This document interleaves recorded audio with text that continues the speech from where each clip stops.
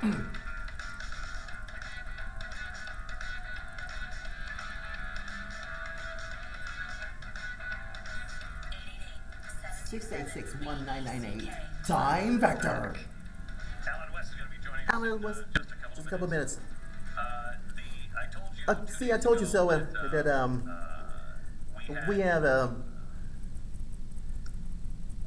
resources that we're telling us. The major network had a story, and also the major news organization has a story that then printed it, decided whether or not to run it after the election.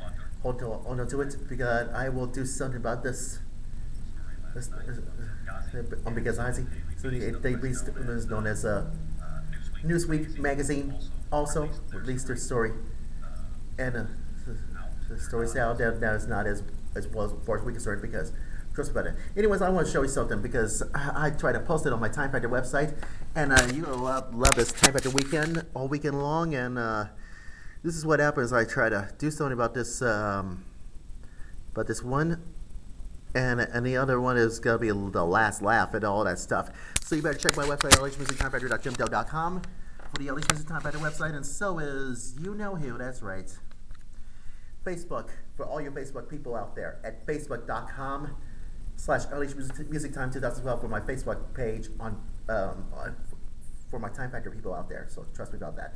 Anyways, Alan West is here, and before we start, thank you everything you've done for this service. Thank you for being somebody who actually says the tough things. You're one of the only people that will really save the tough things. You and people like you, Michelle Bachman, gentlemen, you'll go right on the front lines. Nobody has shot everybody on the side. That's what it takes. We have to have the leadership that will go out there with courage and conviction and character. All right. So tell me about Libya. Benghazi. Well, I have to tell you, first and foremost, you have to ask yourself, why was an ambassador in a consulate that was established basically in a combat zone? One of the things I did not agree with, first and foremost, was that we did get involved in Libya. It was still passed the War Powers Act. The president actually violated that. And I think he's kind of taken a hands-off approach thereof. The most important thing is, me being a former combat battalion commander, if you ever have men and women that are pinned down, if I ever send anybody out on patrol that got pinned down and they called in and asked for additional resources, the only response is how soon we can get it to them. And when I think about the highly technologically advanced military that we have, I just don't know how they were not able to provide the resources necessary for those individuals that are being engaged by radical Islamic terrorists. And we knew Al-Qaeda program was there. We knew that Abu Sufyan was released in 2007 from Guantanamo Bay and established Ansar al-Sharia. Alan, what do you make of Panetta's comments that we don't? One of our deals is that we don't send our military into any situation where we don't know the details. Come on, that's ridiculous. At all. Is that accurate? It does not ring true, and that really is not what the military is about. We go to the sound of the gun. We don't wait for the perfect situation. If you have people that are on the ground that are engaged and they are requesting the help, you don't sit around and try to develop the best possible scenario. I'll give you another example in a short history back during the Clinton administration. I think everyone remembers the Mount Mogadishu and Black Hawk Down, the book of the movie. Well, those Rangers and other force operators, General Garrison had asked for AC-130 gunship support and also armor support. The then Secretary of Defense Les Aspin in the Clinton administration who denied that.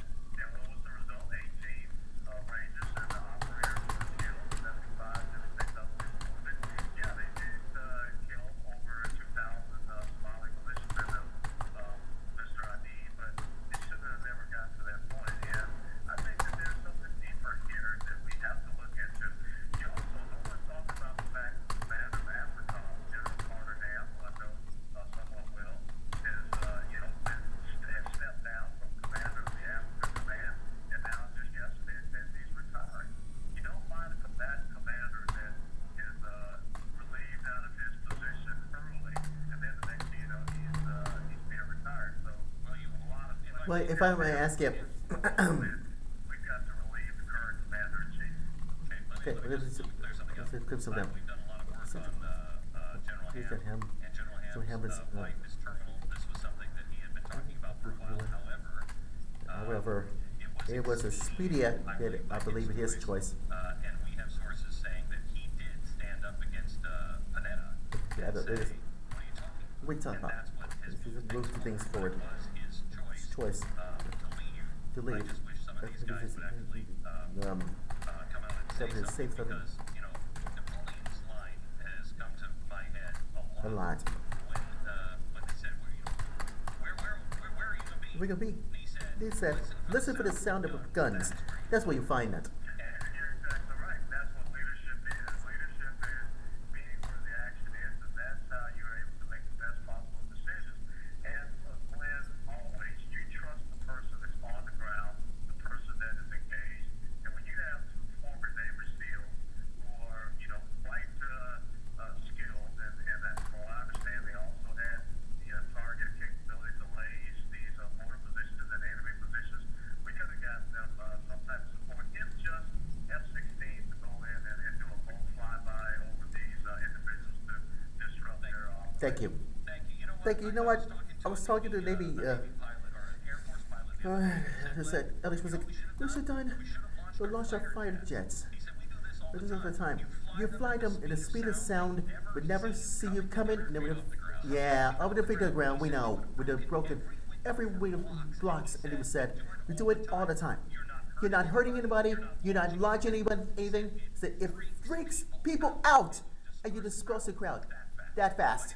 Well, we do this. Our house is either 7 minutes away. You know, furthermore, he doesn't ask President Obama said that he gave an order to get the people on the ground everything they need. Well, first of all, where's that written order? And the commander-in-chief gave an order, and some people subordinate to him disobeyed the order. And I want to know who disobeyed the order. This cannot go away. But I think most importantly, we've got 4 days to make an incredible decision about the path of this constitutional republic. But then even after that, we're going to continue to press on and get the answers on this that God can make. Because we cannot have something like this ever happen again. Yeah, I have to tell you. I'll tell you something. Goes to the election because I think we lost common sense and common DC. I mean, the President is saying that we didn't even have to find out if it's a terrorist attack. Fox is now reporting this morning that have a cable, or they have seen a cable that some of these cables that are being released, being shown to reporters. They see the cable for the State Department identifying the Gaza attack as a terrorist attack 4 hours into the 7-hour gunfight. So you obviously knew. This goes to decency. The president was out there, Captain Trump, today saying, you know what? It's 74 different speeches, exactly the same way, on the prompter. You know, you gotta know if you can trust President of the United States. And you know that I mean what I said. Really? Well, you know, Ah. there's that, and also, I mean, also when you see him taking the pictures in the Situation Room for Hurricane Sandy, why was he not in the Situation Room when on the 11th anniversary of September 11th, we had countless amounts of embassies being attacked, being ransacked, we had the American flag being torn down. That's an act of war. That's your sovereign American territory. When you have a country like Sudan saying that we're not going to allow you to land your Marines to protect your embassy, that's where you got to have leadership, and that's what we're lacking right now, and that's what we got to replace in the White House. Who's the guy running? Who's the guy running with giving a neighbor shout out? Who's the guy running against you? What's different with you and the other guy? Well, what you're looking at is my opponent, Mr. Murphy, is, you know, a privileged young man who's had his father pretty much give him and do everything for him. His father has been funding, you know, six-figure dollars into the House Majority PAC, which is a liberal Democrat PAC, and then also established a PAC for his son against me. And Any guy. talk about any of the issues. All he is talking about is the reason why people should hate me.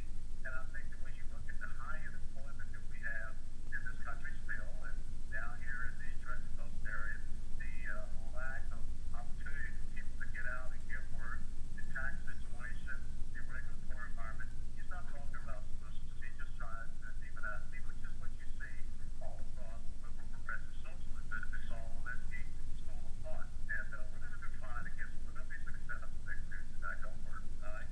I'm not worried. I believe in protection of divine providence. I believe there are millions of Americans that are still believing that, and we're still hearkening to the Spirit, and hearkening to the God. And I tell you one thing: is God is neutral, and freedom is all of mankind. False. Freedom all over the world takes a mighty blow, and it makes 1,000 years to be able to cover it. And it is neutral. It's working and done. As long as we are decent, God-fearing people, we will be to do His will. It is exactly what you're going to see on this Tuesday. I do. This Tuesday, I do. As I always share with people, one of my favorite scriptures is Isaiah 54:17, where it says, Yes. "No weapon formed against me shall prosper. Shall prosper. Every tongue which rises against me in judgment, I shall condemn. For that's the heritage of those who are called according to the Lord." So Yes. I stand with my Yes. faith and my Yes. conviction. Yes. And I just want to thank you and so many others that are out there praying very hard for us down here. We've even got people that came in from Texas to help volunteer to get out and pray for us for us. So this is a great event, and it's going to be a great testimony to the strength and courage of the United States of America next Tuesday night. Thank you very much. Thank you much, Alan West. Appreciate it. And you have a good election day. All that was much. Thanks, Glenn. Thank you, sir. Thank you. All right, Bye bye. Talks about Alan West. Programs.